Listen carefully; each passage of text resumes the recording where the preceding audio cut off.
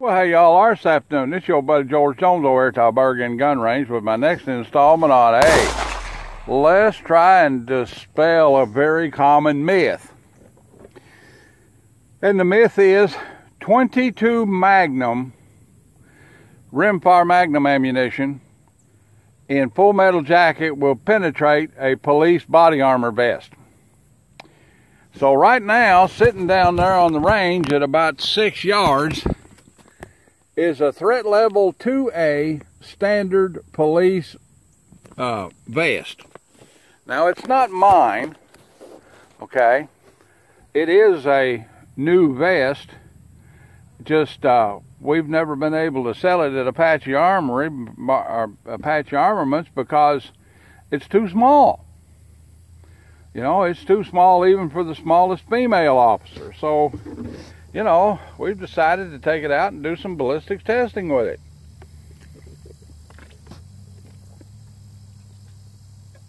Our test bed to dispel this myth is the 992 Taurus tracker with a 22 Magnum cylinder in it. And our ammunition is Winchester Super X 42 grain full metal jacket. Full metal jacket. Not copper plated, but jacketed ammunition.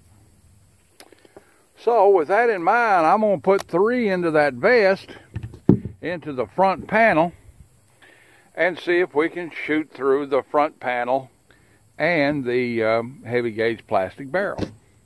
So here we go. Let's give it a trization. And we'll go single action.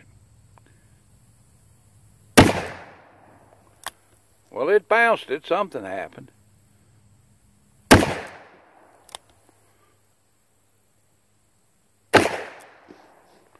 Alright. Put that back in the old M4 pilot's holster. There we go. Alright. I'll go down there and get it, and we'll look at it.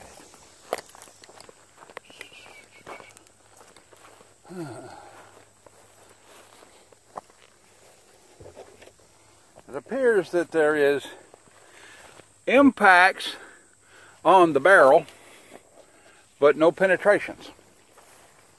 Okay. Let's go up there and look at her vest. And there are impacts on it. But on the back side, there doesn't appear to be any penetrations. Now this is a penetration from a previous test, 22 TCM. Here, hold the camera up there.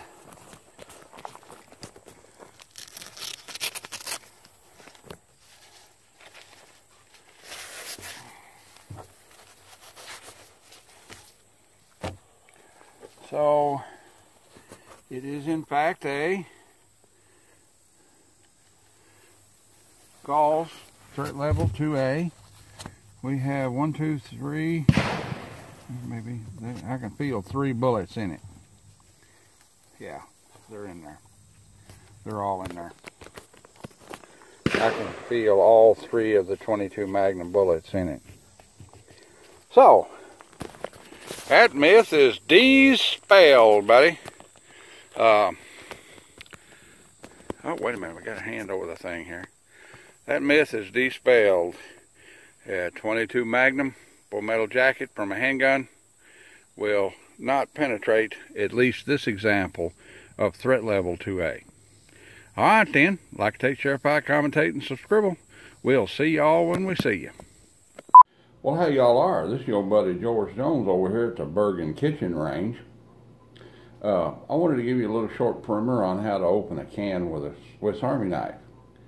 Now, recently we talked about different can openers and how they work and like that, and how not to kill yourself with them.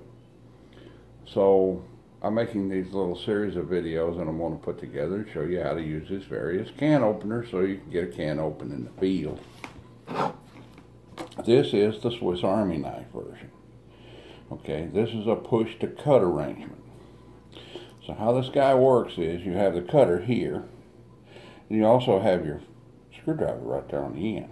Okay, so how this guy works is, and this is your bottle opener, so you catch the lip of the bead of the can in there, push it down like that. Now the next thing is you have to push that guy forward, see, and you work it around there like this, going forward. Now the main thing here is to keep it, don't be holding it like this, because if you slip, that cutter's sharp. It's going to slice that hand open, and you're going to be in big trouble. And if you're out in the field with a 2-inch split on the end of your finger, you're in trouble. Okay, so hold it down here at the bottom and work it around there. And this is how it works. It is not the most efficient can opener that was ever designed. As a matter of fact, I think the Swiss Army design is very inefficient, and it's dangerous. But if you handle it right, okay, if you handle it correctly, the main thing is you have to remember to put pressure on the side to keep your lip hooked down here on the bead of the can. Okay,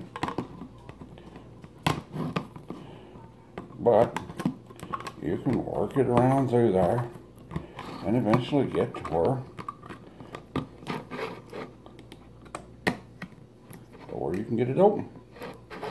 And that's soup. Alright then, hang around. We're going to be talking about the rest of the different kinds of can openers along the lines. Alright then, on to the next one. Turn that thing.